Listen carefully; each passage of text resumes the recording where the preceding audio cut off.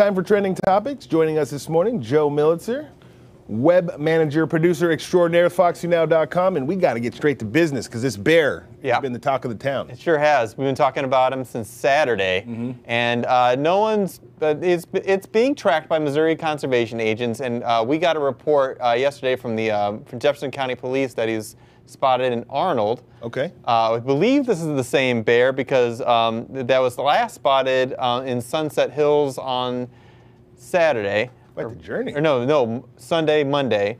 And yeah, it's quite a journey. But bears, they really travel far. I mean, I hope everyone remembers the time we tracked that bear traveling from Wisconsin to Missouri, all the way through Illinois. Like, they really go.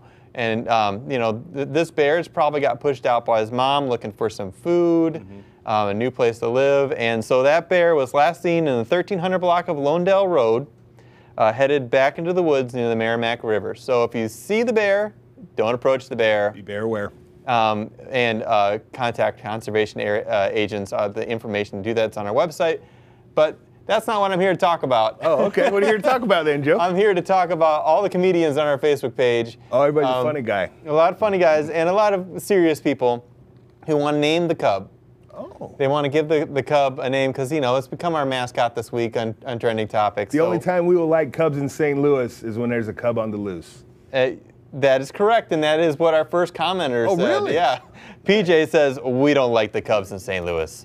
So Candace also chimed in on our Facebook page saying, Louie sounds about right. Yeah, we'll take that. Johnelle said, is this the one seen in Chesterfield? I think Chester's a good name for him. Yeah. Okay. And then Tracy, this is my last comment, is I like Roamy. He's roaming all over the place. We'll take it to the polls. Yeah.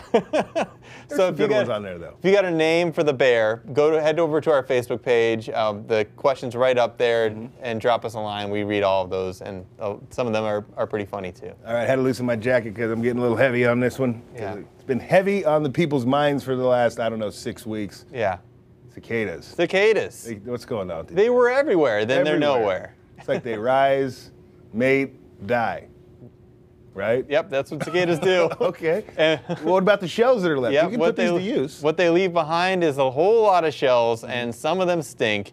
They do. And they're everywhere. And what they're really good for is fertilizer. So put them in the garden. Yeah, put them in the garden, help you make your plants grow. We've got some botanical gardens giving us some advice that if you really want to get rid of some of the stink associated with them and kind of scatter them, use a lawnmower.